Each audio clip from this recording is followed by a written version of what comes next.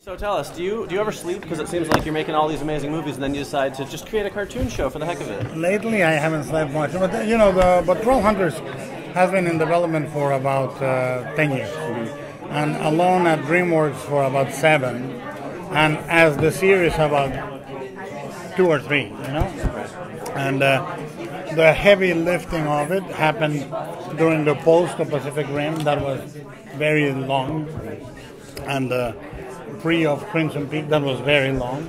So that's when the real heavy lifting happened. And then we did the pilot in 2 parts. The series got approved, and it's been fun dinner since then. Awesome.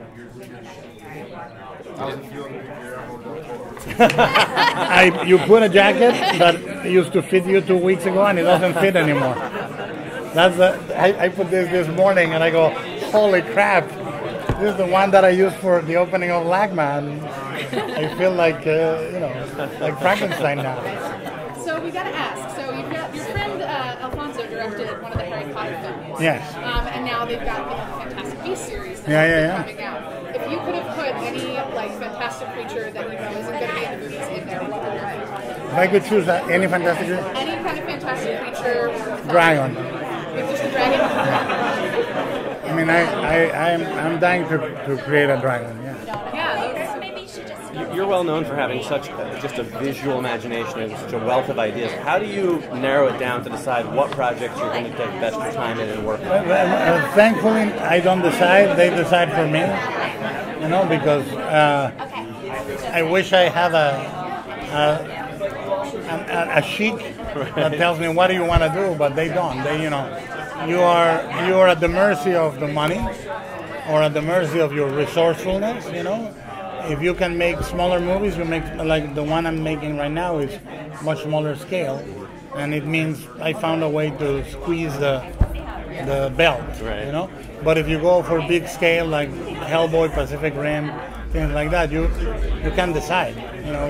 God knows Ron and I would have done Hellboy 3 ages ago, but nobody is willing to give us $100 million. Right. So they decide for you. Guillermo, gracias por tu trabajo, excelente trabajo. I would like to ask you, in the books we have great horror writers. In the what? In the books we have great horror authors like Edgar Allan Poe, H.P. Lovecraft. Yeah. You think are one of the greatest horror names of the films? Of the movie. I think that one. Do you think you're one of the greatest names? Me? Yeah, for the horror in the movie. I think that the only thing I know is that when I think about what I wanted to do when I was 12 and what I'm doing now, I've been faithful to that guy. That's the only thing I know.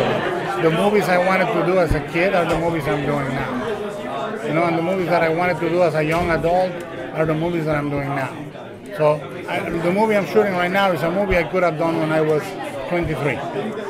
It has the same I don't give a fuck what anyone wants quality. And I don't respond to any what's in vogue, At the moment of Pacific Rim, nobody wanted a giant monster, giant robot movie. Nobody was clamoring for gothic romance with Crimson Peak. I just do whatever I want, And that sometimes means you go 2-3 years without making a movie. And that's why I keep busy doing other stuff. What are your dreams like? Are they as fantastical? Boring. Are they really banal? Boring. I've only had 2, maybe 3 interesting dreams in my entire life. Yeah. One was I woke up and when I was a kid, very good, horrible nightmares. But as an adult, the only one I remember, I always dreamed that zombies are chasing me on rooftops, or I'm swimming and I'm surrounded by sharks. So I think of myself as very edible. You still have those ones today? No, not lately. No. I think he just makes to wrap up. So very boring, really banal. I dream of the movie I'm shooting. Really? And I dream of what am I going to do the next day. It's horrible. And how is that boring? It's very boring because it's not escapist.